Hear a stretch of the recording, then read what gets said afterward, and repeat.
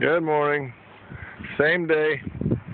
I wish I had learned how to edit these videos, but we harvested about 20-25 tomatoes off of our little plants. Now this is breeding tilapia and Loxahatchee. Every once in a while we get off track here a little bit, but we were covering what we feed our tilapia. And I wanted to do an update on our experimental tank. And this is how the experimental tank is going. I don't know if we can see the fish because of water, but let's see if we can sneak in here and get a look. I don't think we can see down there. But I forget when we planted these. But it's been about 2 or 3 weeks. I will go in there and look in the computer and we'll get a better idea. When we planted these, they were below that pipe. And we have some that are doing really good over there. And the tomato plant looks healthy. Pepper plant looks healthy. The lettuce seems to all be doing good. And we don't give them anything other than just the fish water. And this tomato plant I threw in there yesterday just to show somebody how easy it is to plant a tomato in here. And here, I'll show you.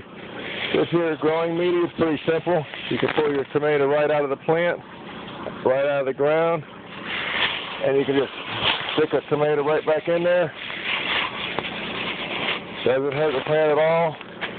That's all you gotta do to plant a tomato there. Our little lettuce growing. The tomato's already flowering. Now, the fish waste goes in here. It's settling to the bottom. A little pump pumps it up. Now these fish, it's been cold here, so these fish have not ate in about 2 or 3 weeks. Now, yesterday was the first time they ate. Like I said, there's about 400 fish in here. So I grab a big handful of feed, like this, and I fling it in there. And I'm only going to give them one handful this morning because they're not coming up to eat. Maybe it's a little too cold for them to eat. And well, anyway. Yesterday, they came up and they ate. They ate about 2 handfuls. And if they would come up and eat that feed, I would give them more. But it don't bother me if they don't eat. They got plenty of food in the water that goes over their gills. Now, let's take a look at our plants and see how they're doing. Look at there. He's growing nice and healthy. Yeah. And let's see if we're getting into how our tomato plant is doing.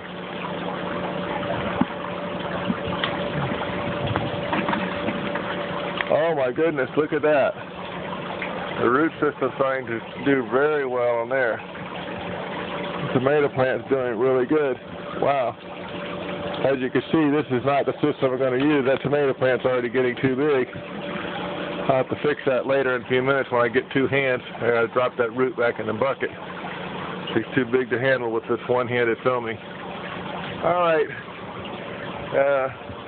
I would say that the nutrient solution is sufficient to grow these plants. And so when we finally do get the greenhouse going, we will use a flood and drain system. And I'll show you what a flood and drain system is. If not, I'm sure you've seen it on YouTube. There are a bunch of them out there. The flood and drain system with these bio balls is what we'll use for our grow medium. And that's our update on the plants. Have a good morning from Loxahatchee, breeding tilapia and Loxahatchee.